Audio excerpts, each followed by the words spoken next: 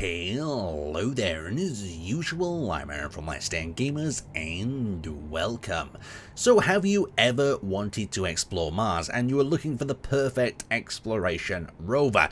Now this is A1 Atero's DANZAR Exploration Research Rover. Now, there's a cool variety of features that this thing has. It has everything from a deployable vehicle ramp to cool little quality of life, lowering and raising steps. So we'll have a look around the exterior, and then we'll pop inside and have a look at some of its features. I've set it up in like a little research situation. They've unloaded some blocks to take some samples. They've deployed some mobile lights.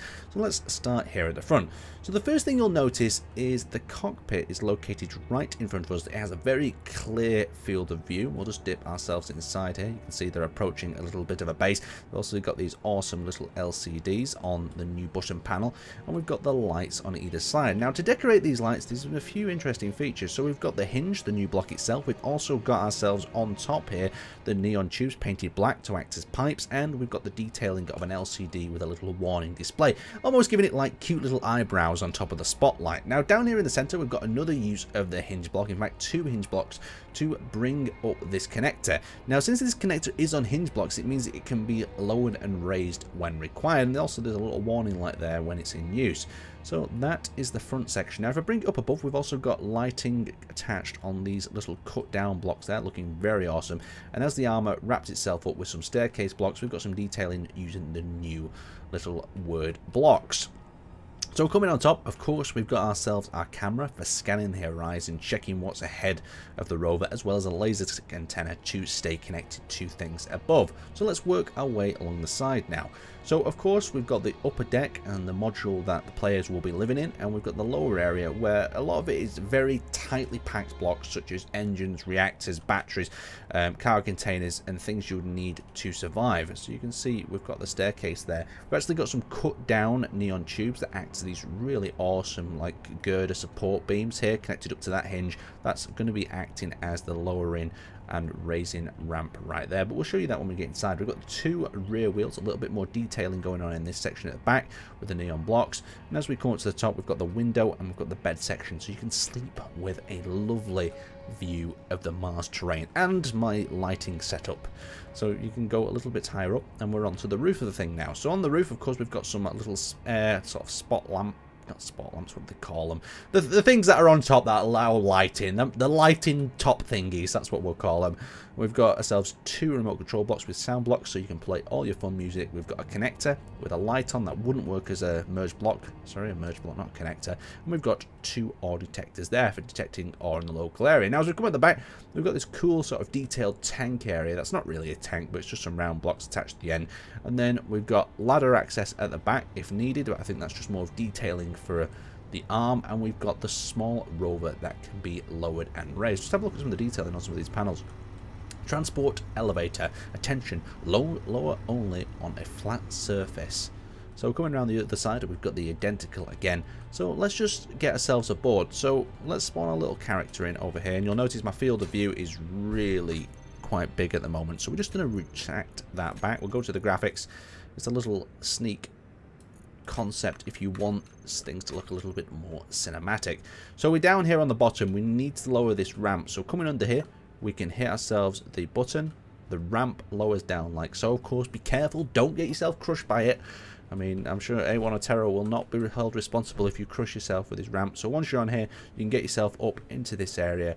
And you can, of course, access the cargo container there. That's useful if you're building off the side of the rover. So functionality has been considered with this build that I greatly appreciate. So we'll head ourselves inside now. So now that we're going inside, you can see we've got ourselves a little storage area with supplies and things you're going to need. Of course, things that are going to be in Russian or acrylic for this one. Coming down here, we have the cockpit. We've got information on all these screens. So we've got the captain terminal and we've got the communication channel open there. We've also got detailing on this, weather clear. Every little console has been overhauled, so you can see weather clear on that little console. We can see the main system start stop, front connector, cockpit lighting. Let's fire that up. There we go, cockpit lighting. And we've also got a warning button that is really tempting to press. I'm not going to press it just yet because I'll probably break something. And something that is also pretty cool here is you can actually see the connector through the floor there with that little glass window, so when you're connecting up. Now coming to this area, of course, you're going to need a kitchen, you're going to need amenities for the 6-man crew that this is designed to host. And we've got a compartment lighting. We can just toggle the lighting on and off. Always good to have some light switches. A bit of a nice advanced LCD screen there. We've obviously got AKR Exploration, the company that this is working for. We've got access to the lower area, that is a battery storage and a car container storage down at the bottom. We'll use the ladder to get ourselves back up. We've got the bedding on either side. We've got some more suit access here and here. We've also got access to the upper airlock if we need to do any observation from up here. That is pretty cool. You can just walk around. You are relatively safe up here as well as you're moving. I like the functionality of this Rover, just how you can get around it and navigate it, especially if jetpacks were turned off. That I always think is a good idea. Transport elevator. So we're here at the back. We've explored that whole rear section. I'm just going to do a double check, make sure we haven't missed any detailing. A little bit of lighting. Very compact interior, very cool indeed. And we have the elevator here at the back. So we need to hit the button, and we should see the elevator beginning to lower. Let me just double check that. Did I hit everything correctly? Okay, we've got some warning lights powering up. Some things seem to be going well. Do we have to hit the button again? I'm always scared about hitting buttons twice, just in case it's a very slow procedure. Okay, we'll hit that again. Okay, so the button seems to have malfunctioned in some way, so we might have to head to the cockpit. Hold on, let's just check this. Oh, so the controls are actually here. Okay, but it seems to be locked in place. Transport connection on and off. Elevator lighting on and off. Elevator lock, that's what we need. Okay, always read the control panels. Nicely laid out like that. That's important, because if there is a new man on your crew, and if you've not given the brief on how these systems work, you're going to be struggling. So the little Rover is lowering. We can obviously disconnect the connector, turn the connector on and off. That should have disconnected it, and we can hop into this small little Rover. Let's drive this guy off. Off the ramp we go. We can do our little exploration mission. We could do a little mining, a bit of recovery. We could explore these outposts ahead.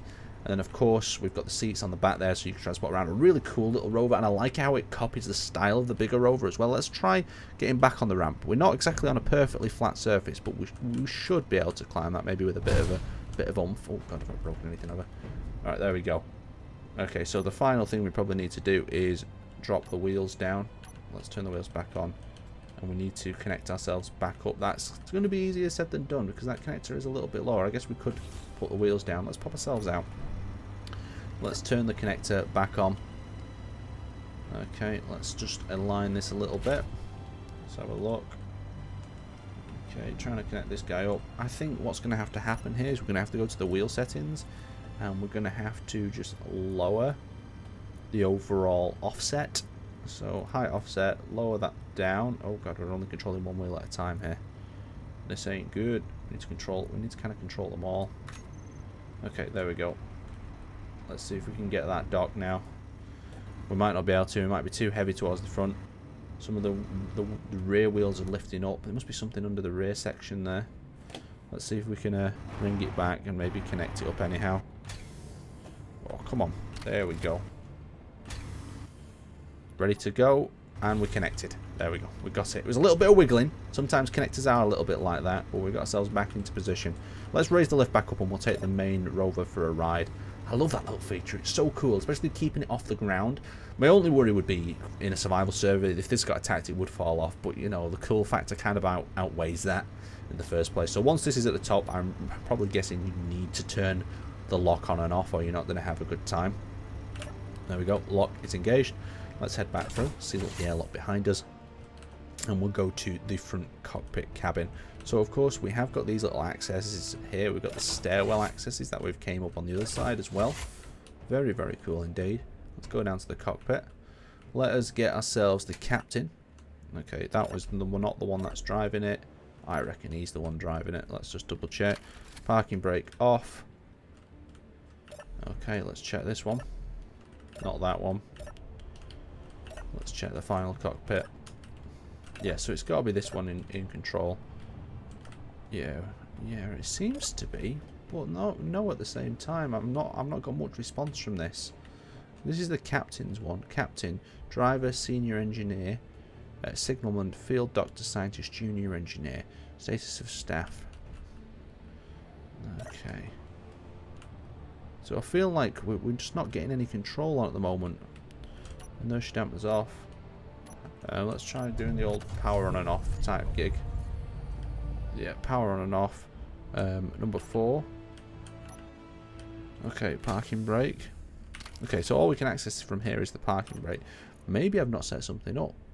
Maybe this isn't the main cockpit. It is the main cockpit. So why don't we have any controls? Do we need to fire up some sort of system? Is this something I've missed? Main system stop start. Okay, is that fired anything up? Oh yeah, there we go. Okay, so we just had to hit the ignition key basically. A little bit confusing there. Start stop. Like I said, a start stop button is probably quite common. So there we can move around. We need to probably raise up that right hand side fence there so we don't catch it on the ground. Let's have a look at his maneuverability. The Rover's staying in place on the back. We're going to scratch that little fence, so just ignore that. Good sort of maneuverability. Let's check a turning. So we've got rear wheel turning as well, so we can corner more sharply. And we're really sticking to the ground, so the wheel setup is really nice. Let's just turn the lights on and off at the front and have a quick look. Oh, very cool. And let's hit the brakes right there. So what I wanted to do is we're travelling across this train slowly. I just wanted to check the other options. Front connector. So that just connects it. What's this? What is this warning button? Oh, okay, that's a nothing button. So we can hit the stop button and it powers down the ship. Of course, we still need to put the parking brake on there. Oh, look at that. Look at the little connectors lowered into the connector position. So that's what that front connector button must do. Quite self-explanatory, isn't it? It just raises it up and down. So yeah, so it raises it to 2 positions. Raised, keep it off the ground so you don't scratch as you're going across the terrain. Yeah, these hinge blocks have some great uses, don't they? Anyway, let's wrap that up there. If you're interested in checking out this rover yourself or you want to build your own rover, there's a link down to it in the description below. Check it out, support these creators. They're building some awesome things on the workshop, and I will see you next time.